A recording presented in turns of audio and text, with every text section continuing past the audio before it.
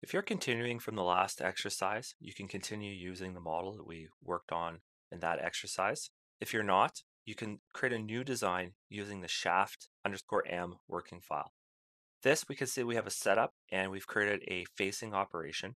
And as you apply these toolpaths, it's always a good idea to see how is this actually going to work when the machine goes to mill this particular face. So with the operations applied, we can preview them. And we do this by actually simulating the process. So from the CAM workspace in the ribbon, I'm going to select Simulate. Now with Simulate, we can actually say, okay, we want to simulate the tool, and you can see we're simulate the tool and the holder. We can pick the different portions that we want to simulate.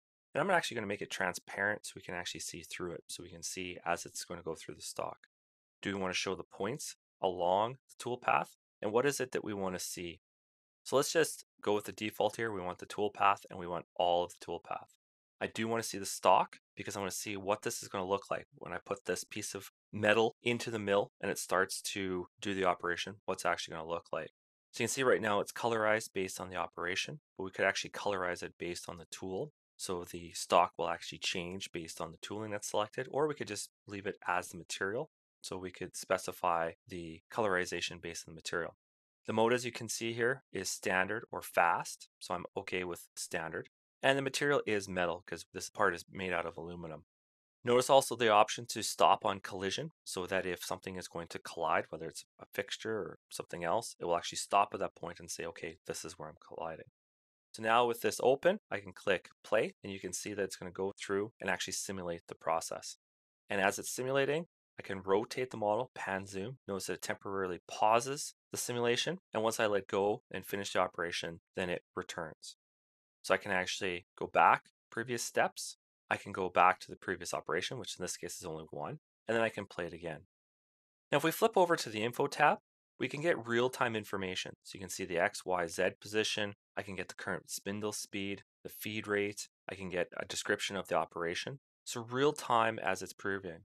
Now, if I like to slow this down, let's change the speed. Let's go back to the start and I'll click play and notice the speed has slowed down. I'm now working in reverse, or I can slow it down in the forward direction as well. So I've moved on this side of center. So now it's going in forward, and I can slow this down if I want to get some more information, get some more detail, see how it's actually machining this out, and then click and drag that to increase the speed. If I flip over to the statistics tab, I can see the total machining time, the total machining distance, and the number of operations and tool changes. So in this case, there's one operation, but if we want a total for the entire sequence, this would be the tab that we'd want to use. So you can use the simulation process at any point in the process. So as you're adding operations, it's always good to see how's this going to work, how's it going to look, what's the statistics of it, to make sure that as you're adding more operations, everything's still going to work. So that's simulating the toolpath and the machining operation within Fusion's CAM environment.